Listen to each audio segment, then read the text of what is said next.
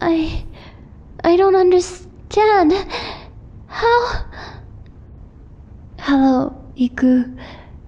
It's a pleasure to meet you. How do you know my name? Why do you look... It's alright. Just let me explain everything.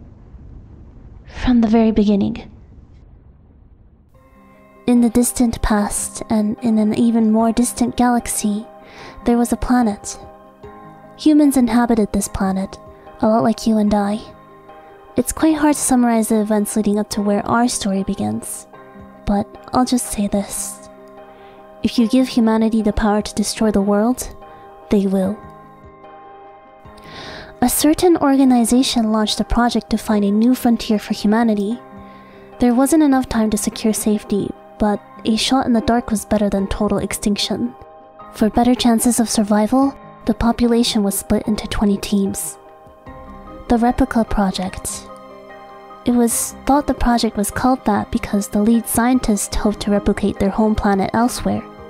Only a select few knew the true meaning behind the name, but I'm getting ahead of myself. It took years of space travel to reach the new frontiers.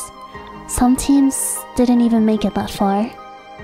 It's said that once they did reach the new frontier, some colonies thrived while others failed. But a large-scale, unknown astronomical event occurred in that corner of the universe, and no one knows what happened to them after that.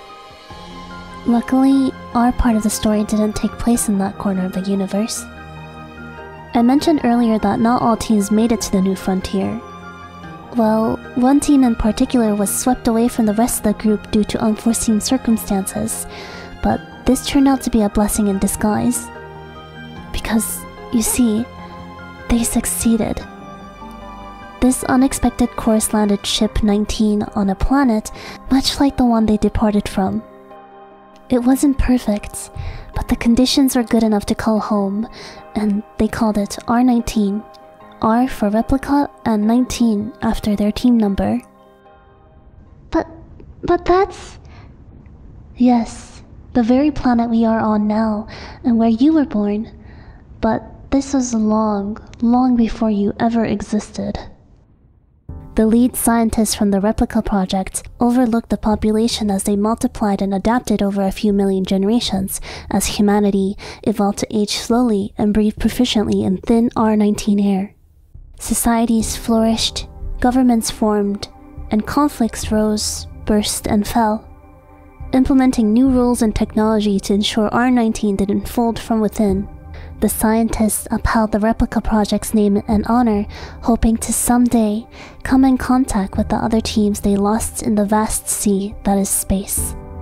These scientists passed down their ambitions to their descendants, who passed it down to theirs, until eventually they became known as what you all call the Known. You look surprised. Tell me, what brought you here to the archives? You were sent on a mission by the Resistance, right? I have no obligation to answer you. I will answer for you then. With enough time, everything that once had meaning becomes meaningless. On present-day R19, the origins of this planet and the prayers of our ancestors have no significance to its people. Humanity is destined to repeat history, because where there are humans in power, there is corruption. The Known were exempt from the annual endowment to the Council, so I spent my childhood completely ignorant of the plight of R19.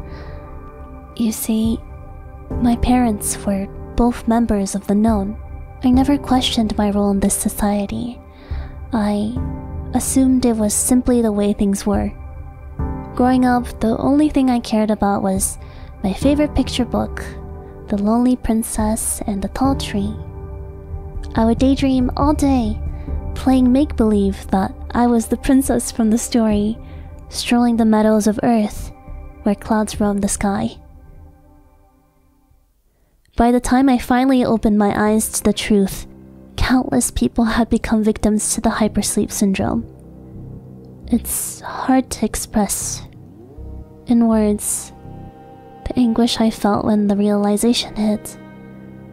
I didn't know what to do, but I knew I couldn't stay in the known. The likes of me were not welcome in the Resistance. They would never accept someone that had ties to the known, so I assumed a fake identity. Some might call me a spy, but for me it was simply a means of fitting in, because the Resistance is where I felt I belonged. I agreed with what the Resistance stood for and aimed to accomplish, but I didn't agree with their methods.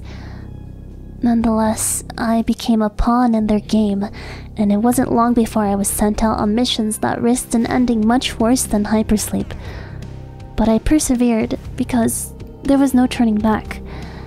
Until one day, I rose to the ranks high enough to be assigned a mission that could only be entrusted to me.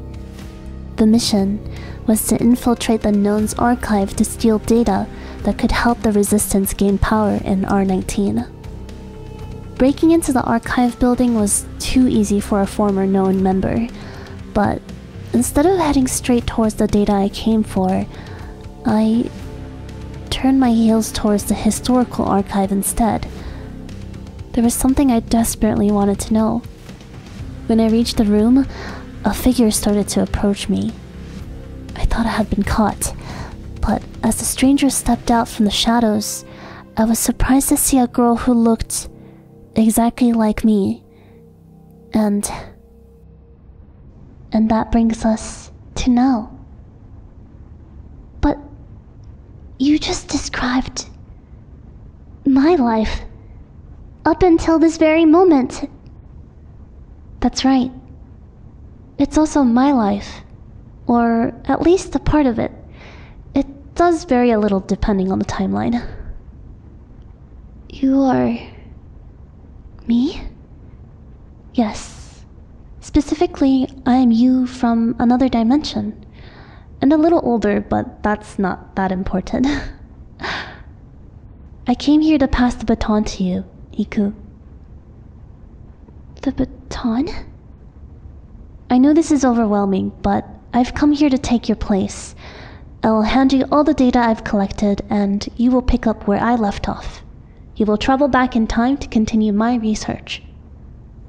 But why? Because this is the true purpose of the replica project. I am your replica, Iku. We are to keep this chain going no matter what. It's our destiny. There are 19 others just like us. We don't know where they are or what happened to them. Maybe you will encounter one of them in your timeline. But we all have the same mission: to become living human archives of humanity. I don't understand. It's okay. I didn't understand this at first either. But trust me, figuring this all out is part of the journey. You're right. This is all so overwhelming. Iku, you were tasked to steal data specifically to help aid the Resistance quest to dismantle the hypersleep system, and yet you came here, in the historical archives. Why is that? I wanted to find the author of the storybook, the same one you mentioned earlier. The one I loved so much as a child. It resonated with me so much, and yet no one knows who wrote it. I thought that I could find some information here, and I wanted to find them. I'll tell you where you can find them. But where? Huh? Right here. She's you, Iku. But how can that be? Timelines work in mysterious ways, truly beyond human comprehension. I told you that R19 originated from survivors from another planet, right? Yes? That planet was Earth, Iku. And that's where you're headed to now. I thought that was just a fictional planet from the storybook. That's what I thought too. Until I saw it for myself. The world from the storybook we always dreamed of seeing with our very own eyes. The clouds, the flowers, the music, and the ugly, and the beauty of humanity. It's your turn to see it all, Iku. It's your turn to write the story.